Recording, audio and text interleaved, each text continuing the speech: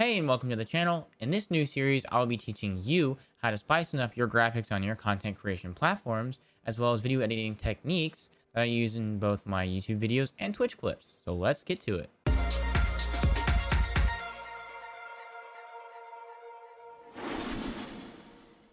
In today's video, I would like to show you how to create your own Twitch text emotes for your live streaming channel. What we will be creating is something like these down here. Okay guys, let's get started. For today, we're going to be using Photoshop 2019. Now you can use the older versions of Photoshop, but I don't think they have the save as web legacy, which is perfectly fine because you'll just have to create two new canvas sizes to create the 28 by 28 pixel as well as the 56 by 56 pixel. All right, so when I'm creating my emote, I like to use the maximum size Twitch will allow me to upload, which is 112 by 112 pixels. And for resolution size, I use 72. Now, you're welcome to experiment with this, but for now, I would keep it at 72. So let's create it. Let's create a new layer and get rid of this solid background layer. Because if you do not get rid of it, your emote will have a white squared background, and I really don't think you want that showing up on Twitch. All right, so we're going to create a capital sub hype emote. Just like this. All right, let's center it. So right now this looks kind of boring. You're like, how do we make this interesting? So first I'm going to zoom in. Don't mind it getting all pixelated. It just does that when you zoom in.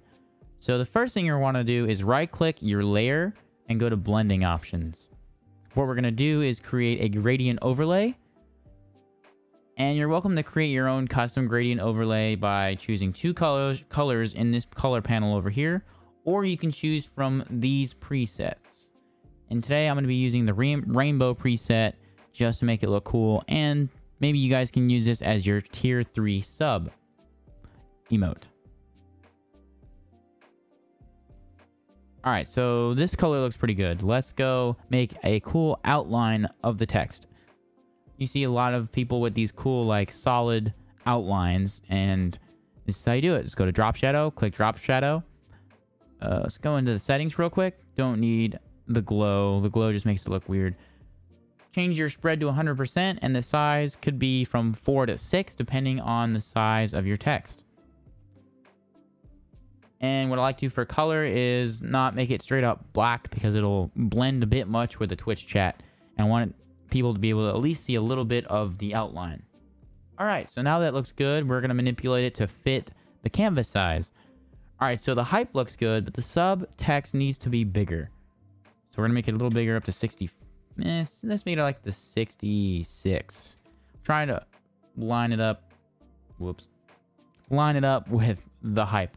There we go. Now that looks pretty much the same. All right, so now let's center it again. Make sure nothing is going to get cut off.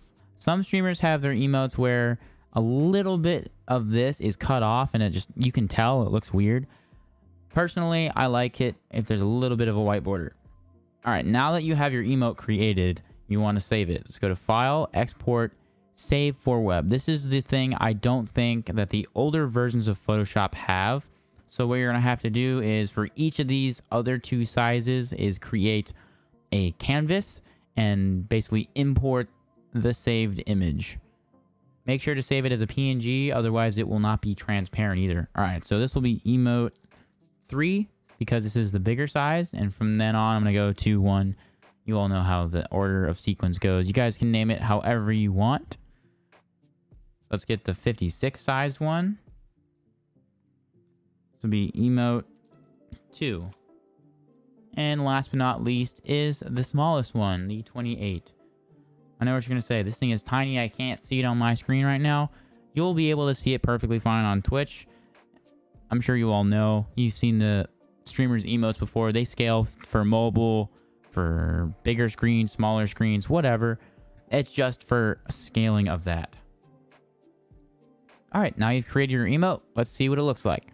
Go to wherever you saved it. I have a bunch of Twitch stuff here.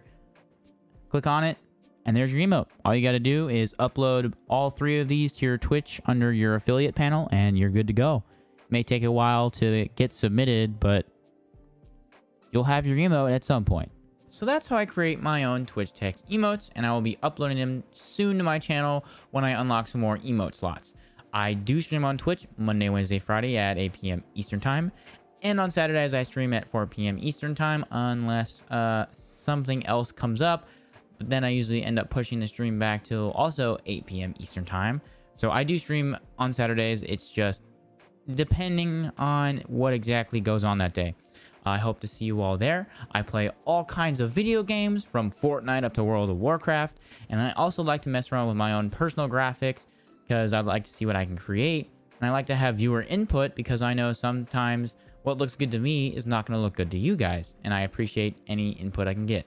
I hope everyone has a great day or evening. And I cannot wait to see what you have all created after watching this tutorial video. See you guys next time. Peace.